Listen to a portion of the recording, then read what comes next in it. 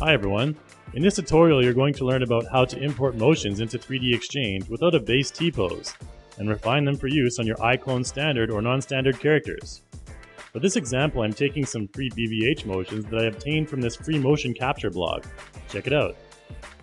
Okay, so let's get right into 3DXchange, and what I'm going to do first is open my first BVH motion here, slipping on ice motion.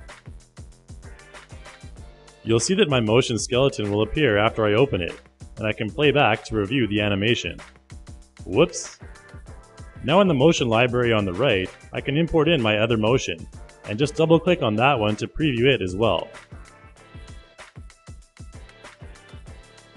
Everything looks good so far, but the only problem is that we don't have an actual T-pose yet, which is required for correct animation results. Therefore, I can't convert to a non-standard character yet as I don't have my T-pose as a reference. So let's create one then. I'm going to select my waving motion and then switch to orthogonal view, which is ideal for setting up the T-pose due to its ability to view from absolute angles. Next, I want to move the timeline to a random point during the animation. If I select Convert to Non-Standard right now, the bones will keep this pose after entering into the characterized mode, which isn't what I want, so I'll cancel that for now.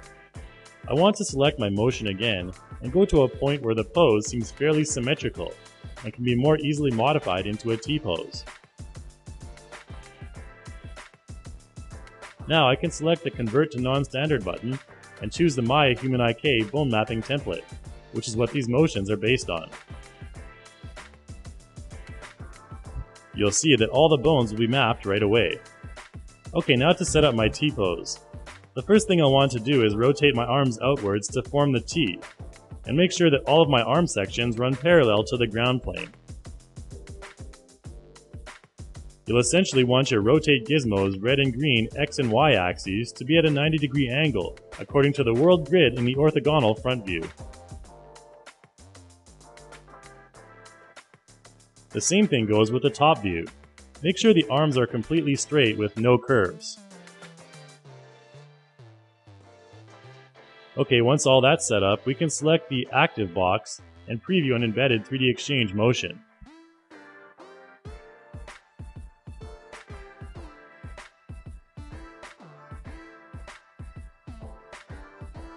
This basic walk looks okay, so I'll go back to select the T-pose and convert the character and motions based on the current T-pose.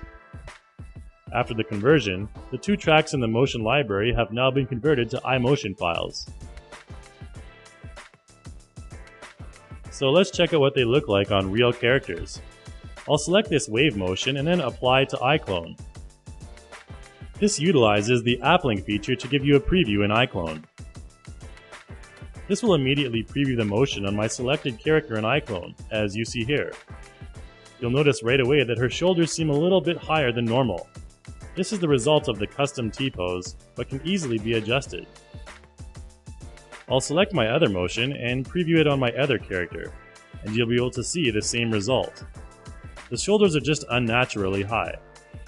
In part 2 of this tutorial, you'll find out how to fix this by adjusting the T-pose further, and using the AppLink feature between 3DXchange and iClone.